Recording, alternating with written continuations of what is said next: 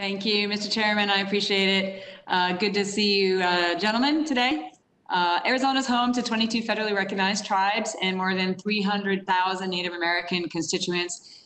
When the coronavirus hit, I've been a tireless advocate for our Native Americans in Arizona, fighting for the Tribal Stabilization Fund, that $8 billion, also for tribal parity, and engaging with the administration to ensure the execution of many parts of the CARES Act was within Congress's intent in order to help our Native American communities. This pandemic has devastated Native American communities and economies. But I do want to recognize the incredible response by our tribal leaders, the healthcare heroes, the first responders, tribal members and their families who have shown incredible resilience and strength and innovation and just service to others in this incredibly challenging time. They are doing an incredible job, and we're here to make sure that they have the resources that they need to fight and defeat this virus, and we will defeat this virus together.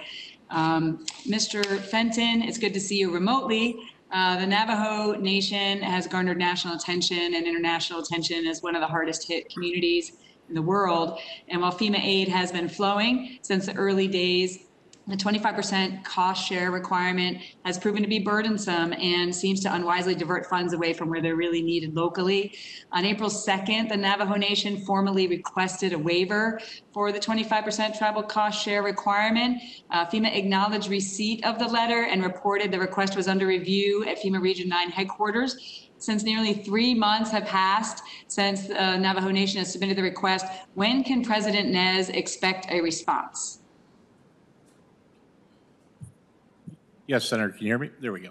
Yeah. All right. So there's a couple different ways that the cost share can be changed. As you know, one is by the president. So that letter is in process. In the interim, what's happened is the administration has made CARES Act funding available to be used as a cost share match.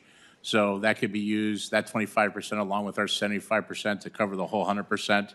And then we can also look at a change if they reach the 90-10 per capita number, which is $149 per capita. So no state, tribal nation, or territory has received a cost share change, primarily because of all the funding that's out there now and trying to leverage that together to provide the need.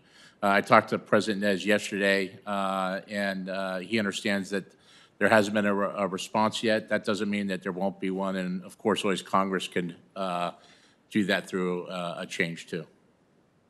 Got it. So just to be clear, they've gotten no response yet, but where is it in the process of working its way up the administration? The answer is not no. I know there's different ways to address this, and one could be in additional legislation, but through the administration's process, where is it in the process, and when will they get an answer?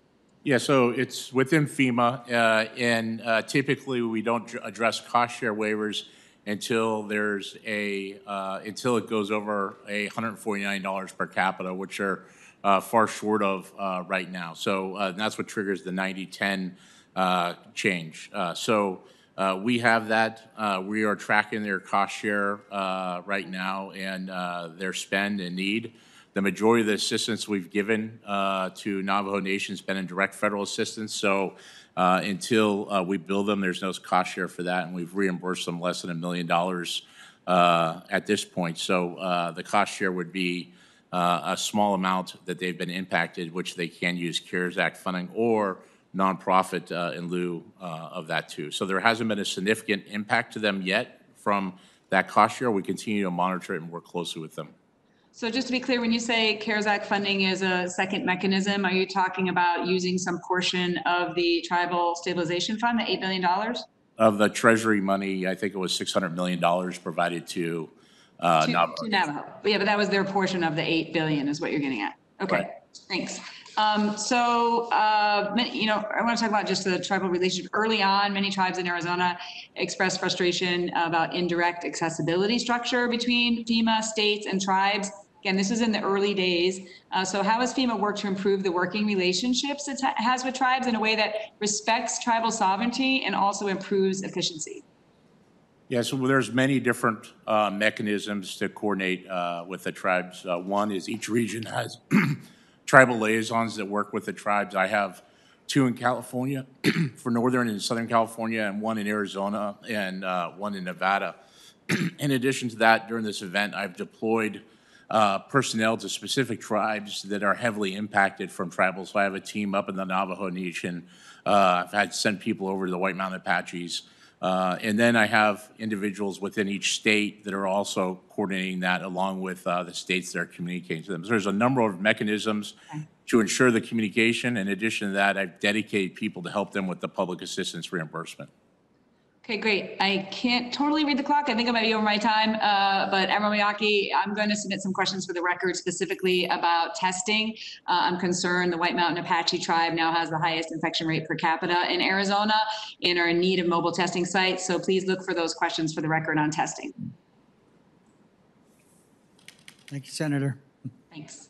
Thank you,